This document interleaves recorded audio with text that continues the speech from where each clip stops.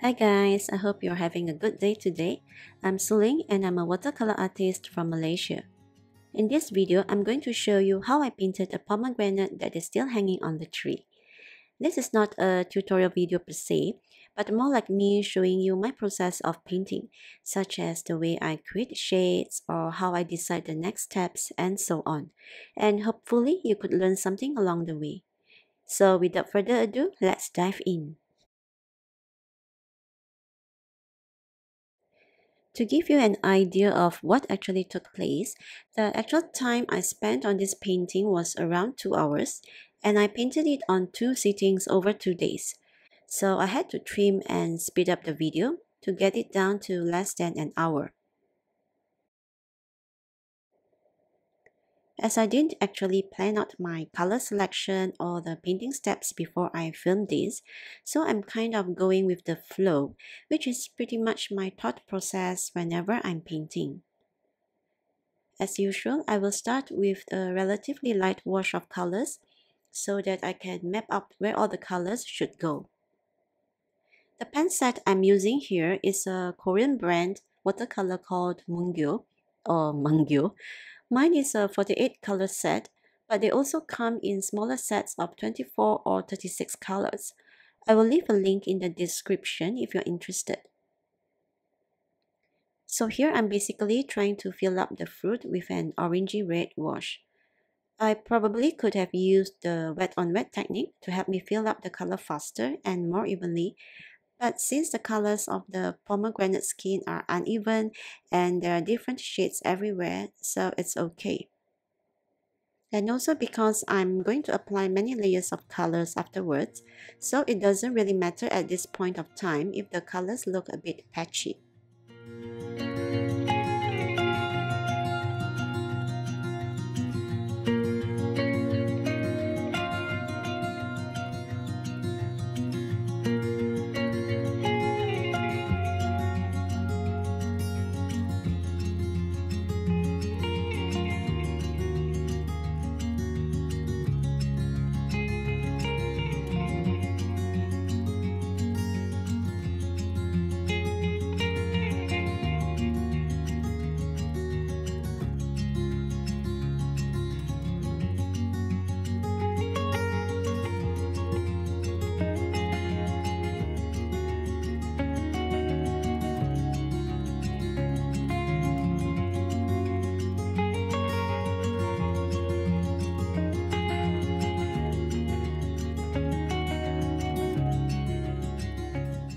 Next, I want to mark out the darker areas.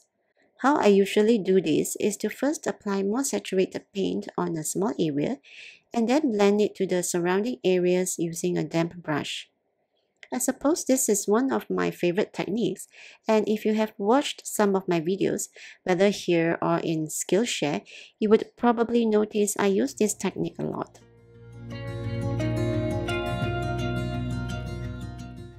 By the way, I'm using a 100% cotton cold pressed paper from Atto by Campep.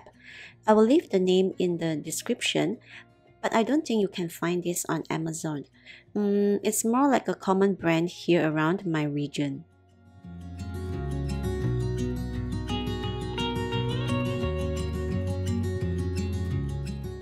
For the colors on the fruit, I'm using several types of red hues.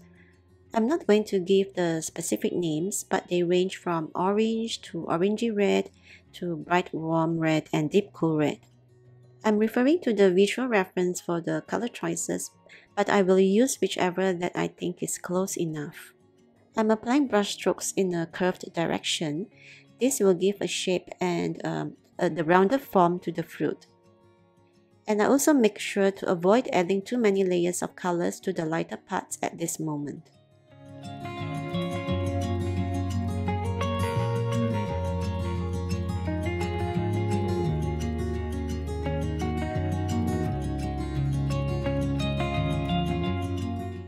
Next, I moved on to the bottom part of the fruit. I think it's called Calyx. I'm now using a reddish brown.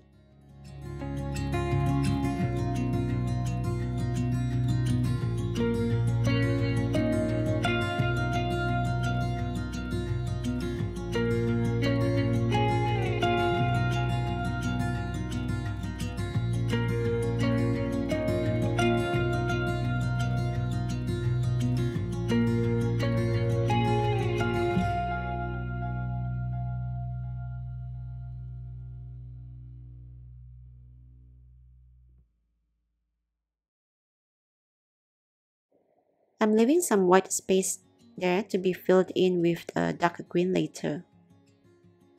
Now adding a dash of red while the surface is still wet, so I'm applying the wet on wet technique here.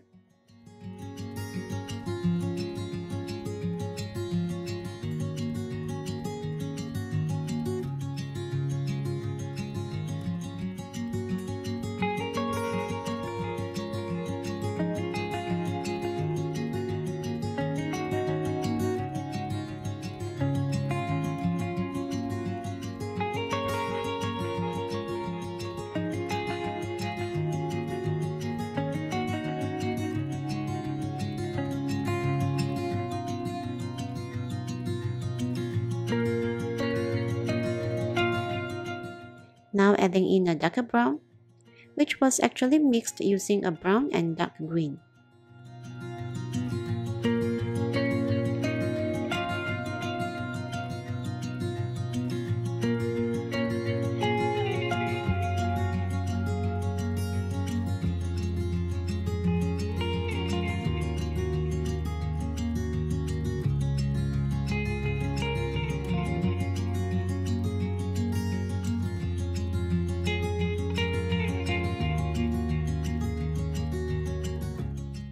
Now moving on to the branches and stems, starting with a dark brown. Somehow I always feel that branches are the easiest to paint, especially when they're not the primary subject matter in the painting. I usually just apply thicker paint on the darker areas, like what I'm doing now, and then using a damp brush, I blend the paint into the lighter areas. Again, I'm using my favorite technique.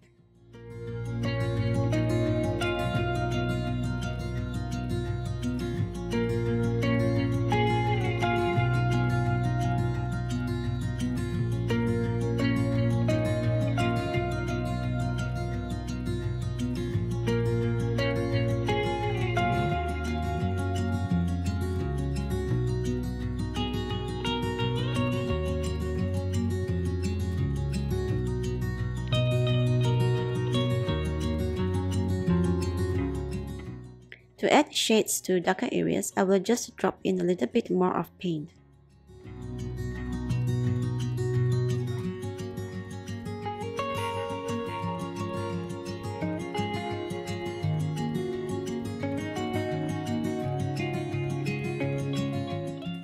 Moving on to the leaves.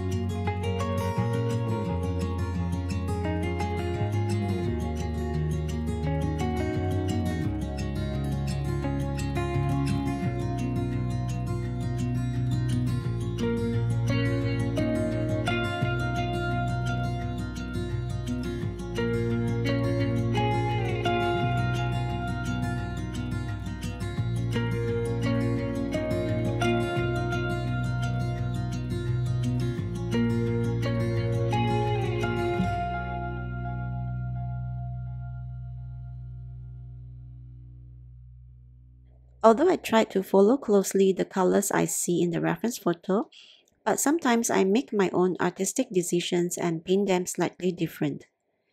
Each of us interprets differently of what we see. Unless you're painting a scientifically correct illustration, otherwise I think it's okay to have your own rendition of the art that you're making. What's more important for me is to make sure that the form and dimension of the subject matter is maintained and is clear to the viewers.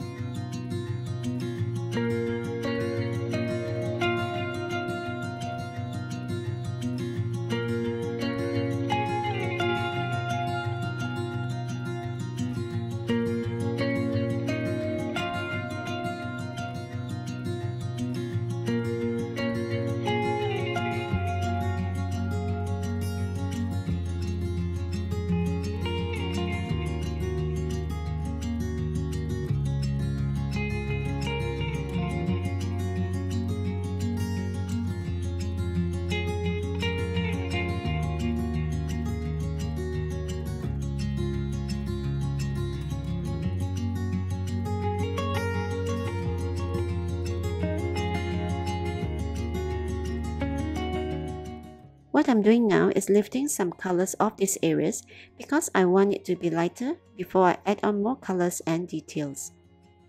Basically, it's just using a damp brush to wet the surface and then press on the area with the paper towel. This is called the lifting technique.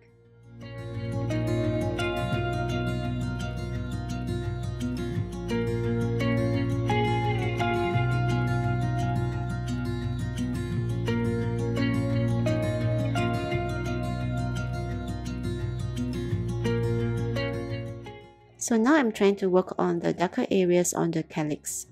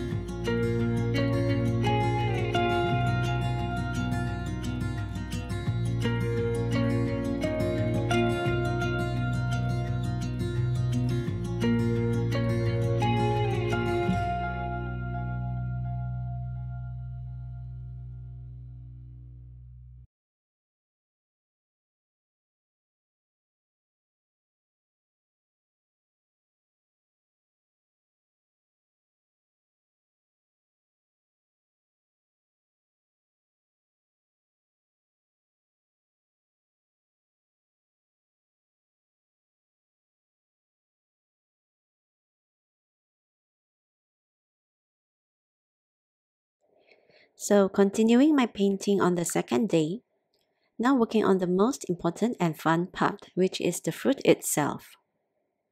I somehow like to get all the easy parts done first and leave the most challenging part till the end.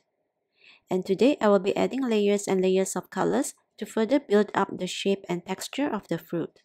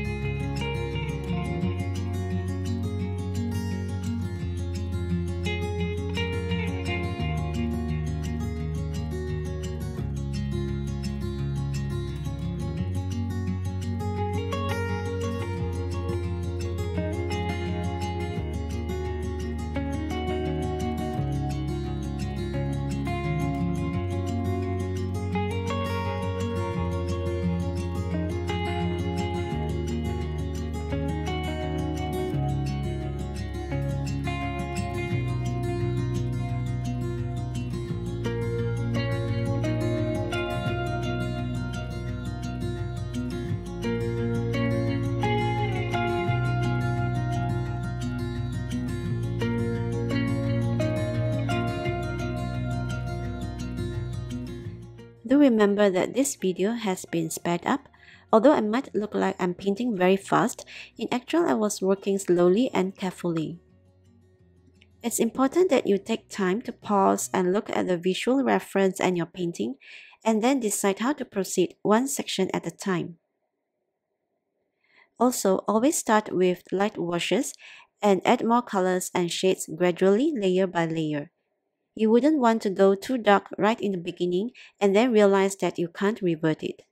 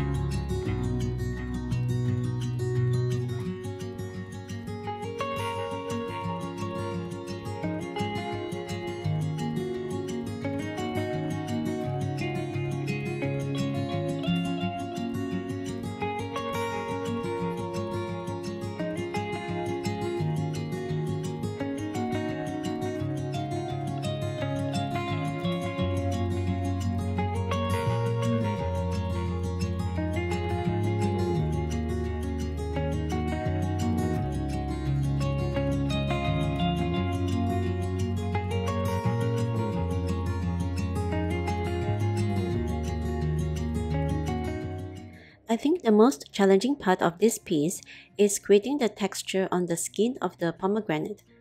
I actually didn't have any idea in mind how I wanted to do this, so I was basically experimenting and see which method works.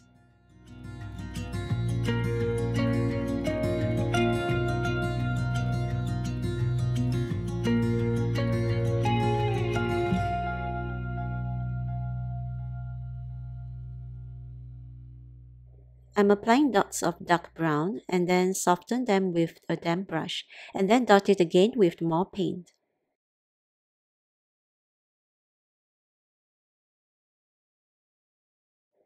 And if I noticed areas that need more colors, I will go ahead and work on it.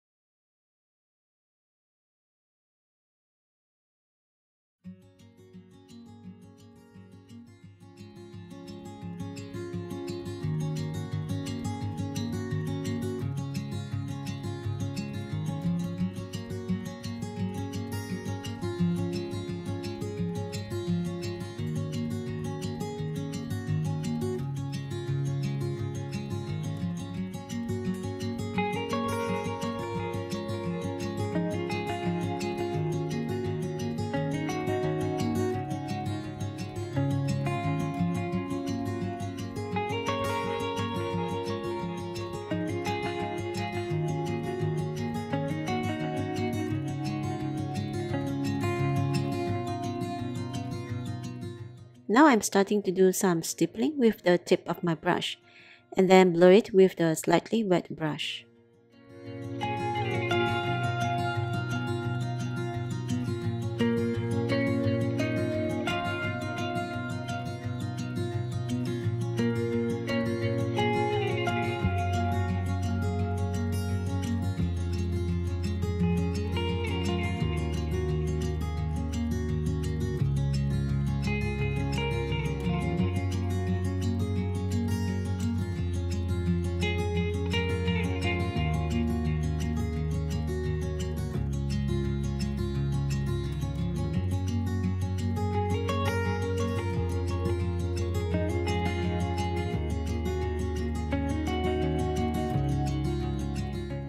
I like this effect, so I continue to use this method to add texture to the other areas.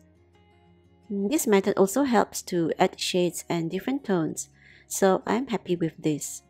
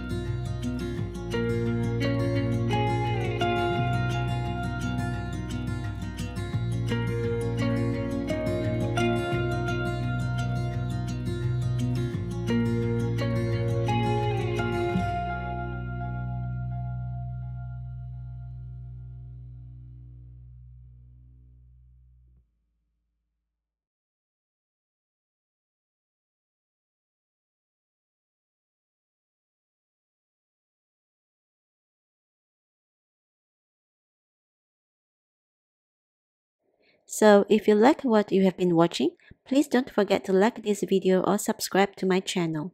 If you have any questions regarding the technique or supplies I used in this video, do leave them in the comment section and I will get back to you as soon as I can.